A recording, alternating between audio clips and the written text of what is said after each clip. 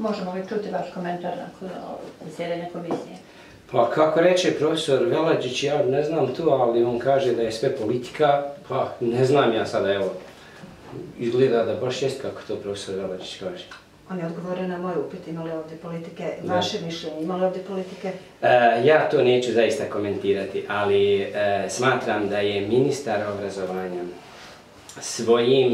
svojim izjašnjavanjem u petak na preskonferenciji, a bez da je dostavio rješenje o takozvanom upravnom nadzoru, prekršio zaista i mislim da je prekršio i svoja ovlaštenja.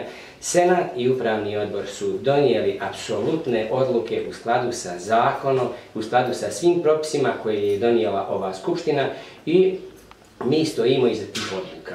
Dakle, sve u skladu sa nadležnostima, u skladu sa zakonom. Nijednu odluku mi nismo donijeli, a koja nije temeljena na onom što je nadležnost Senata, odnosno i upravnog odbora.